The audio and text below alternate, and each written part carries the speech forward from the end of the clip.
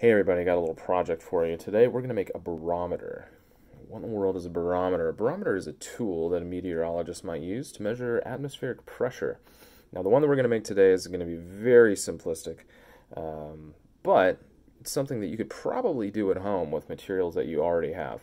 So let's go ahead and do this. One of the things you're going to need is a soup can. It's nice to have a sturdy one. I have cream of mushroom. Delicious on its own or in pancakes. Another thing you're going to need is some tape, popsicle stick, index card, and a balloon. If you don't have a balloon like Mr. Wiggin, I have a rubber glove. Now, I know, I shouldn't be using a rubber glove for a craft project right now, but this has been used. And this is on its way out. So I figured, you know what, let's reduce, reuse, recycle, repurpose. So that's what I'm going to be doing with my rubber glove. So let's get started. Oh, one last thing you need. Sorry, almost forgot, rubber band. I'm going to take my soup can, and I'm going to put my rubber glove over the top of it. Now, what you want to do is you want to make sure you get the top of that soup can nice and smooth. You don't want any creases or wrinkles in the top. So pull that glove or balloon nice and tight over it.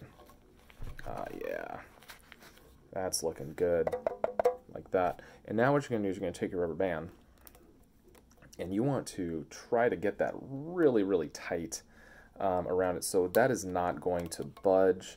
Ideally, we are creating an airtight seal around the top of that can. So hopefully that's what we've just done. So there we go. The next thing I'm going to do, I'm going to take my popsicle stick and I'm going to tape it right into the center of my can. So get my tape.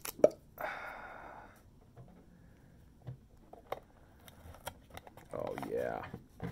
We're looking good here. See that? Boom. Right in the center. So I got my popsicle stick on there. I got my rubber glove on there. Last thing I want to do is I want to take my index card and I am going to try to tape it. You know what? Let's fold it. Let's fold it like this. See how I did that?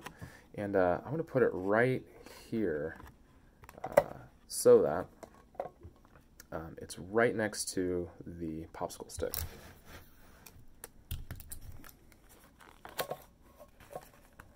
Ta-da!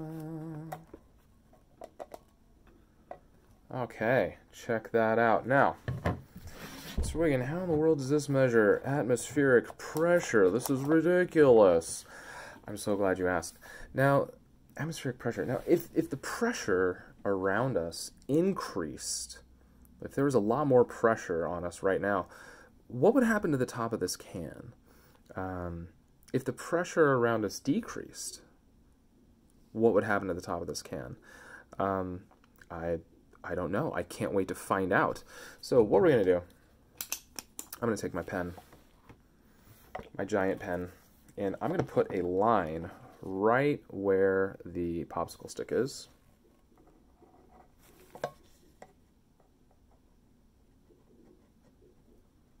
There. Now I've got, I don't know, a baseline, so I know exactly where I started off. Hey, another thing I'm doing, which it might be worth doing if you have one, I have a thermometer. I'm going to make sure I know what temperature it is right now. It is 22 degrees Celsius, because, you know, actually, temperature would have something to do with whether this moves up or down as well, not just pressure. But as long as I always have the same temperature, I can trust this to be an accurate measure of whether the pressure around us is rising or falling. So anyways, there you go. We've got our barometer. Hopefully you were able to make one too. Why do we need to know about pressure? What does that even have to do with weather? I'm so glad you asked.